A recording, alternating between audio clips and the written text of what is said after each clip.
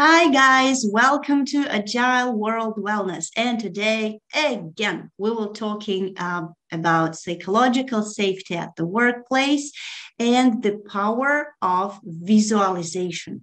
So, we people, we don't like uncertainty. And this is why sometimes we are afraid of future, of tomorrow, because we don't know what will happen. Our brain got used to the homeostasis, the position where the environment is well known and you know what will be next. Even if our homeostasis is not very good and we don't really like things happening to us, our brain can still predict what is next. Our brain knows that tomorrow it will not be good, but at least I am sure, and I'm certain about it not being good. Uncertainty for the brain is horrible and difficult because there are so many risks and it generates a lot of fears. So we need to do everything to at least give the illusion of control to our brain.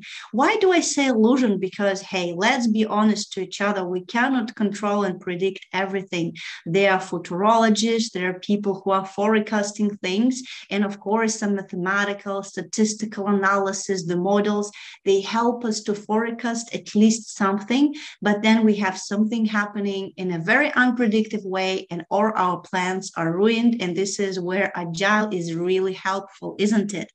But at least for the brain, we need to have this illusion. We need to have the imitation of the control. So the brain thinks, oh, okay, I'm so powerful. I can impact the world and the future and my life and my career and the project and everything.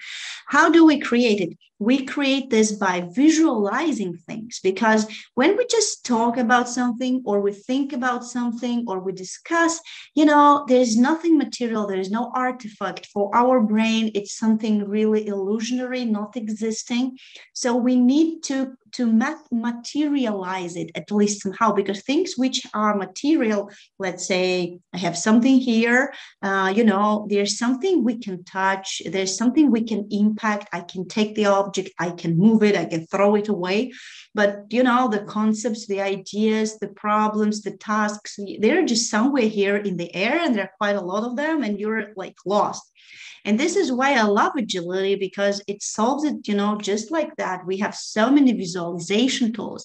So what are the artifacts which we have with you every day, which really help the brain to understand, hey, this is under my control because I see it with my eyes, like maybe I can even print it and touch it. So we have the Kanban board where we have the flow of the task. It's very clear. The tasks are moving from to do to doing and then done, and you're even, moving the task through the Kanban board. So you can move them. Then physically, you can click and then you can stretch it, and you impact. You have this illusion of control, and it's very transparent, and it's visualized who is doing what, when he's doing what he's doing, and this gives a brain quite a good sense of satisfaction. When we do some daily meetings, retrospectives, strategic sessions, then very often in the Agile community, I can see we're using Mural or Miro or Google Slides or some other tools where we write things, where we put pictures, and visuals, schemes, and all these visual materials, they also create the sense of predictability and certainty. So this is why I like the Agile jamming session, where instead of just talking about the end results, you are asking the people to find a picture or to draw a picture. This is even better because you draw it, you impact it, you are the controller of everything, and then share it on the boards. And we have a lot of visuals, and instead of just words, we even have something, creative and visualized. And it's, wow, I can see that you draw the future. It means for the brain that you create the future, aren't you? And I really like, these icebreakers where we have the smiley faces and people are voting what state of the mood, emotion do you have, and then everybody is voting whether they are excited or surprised or frightened or they have anxiety.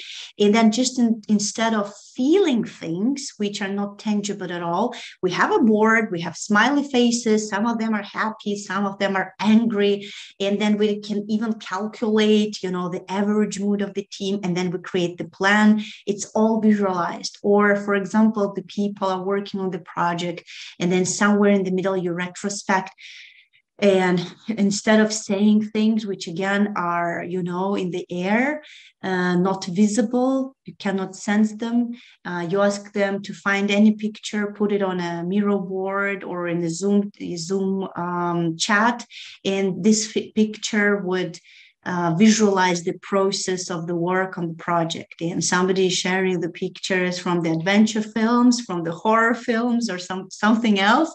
And without words, it's here. It's actually very representative, and it also gives you a very nice icebreaker, a very nice basis for discussion, because discussing difficult things just right away is difficult. But when you have a picture, when you add a little bit of humor maybe into it, it becomes much easier. So we can visualize many things. We visualize our objective by writing them in a certain artifact, in a certain document, which is shareable and which is visible to the team. We can visualize the processes, drawing them. We can visualize the structure of our organization and with the job descriptions, roles, positions, projects, who is doing what. We can visualize the rules of the game, ways of working by creating, 10 points from the guidelines of how we work here efficiently. We can visualize results, we can visualize plans, we can visualize working tasks and flows, and we need to try to visualize as much as possible, because it really gives the brain the feeling of comfort. And the sticky notes that we move from our Kanban board, first we write them, then we move them from to do to done.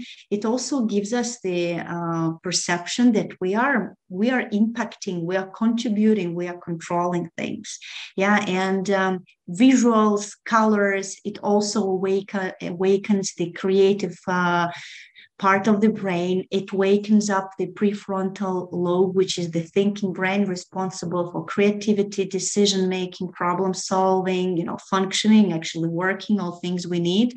And it really minimizes the impact of amygdala in the brain, which is responsible just for blocking us with negative emotions, and scanning the risks and being negative. And that is why we need more visual things. And it's very important also the colors you use on your Kanban boards, having the certain colorful tags, your branding, maybe also the backgrounds you're using, the objects which surround you. Visual things, aesthetic things, they also help you to be the person, because we also have the aesthetical needs. If we go to the Maslow pyramid of the basic needs, we don't only need to have this safety and, food and shelter and socializing and aspirations, but we also have the aesthetical needs, things beautiful, things visualized.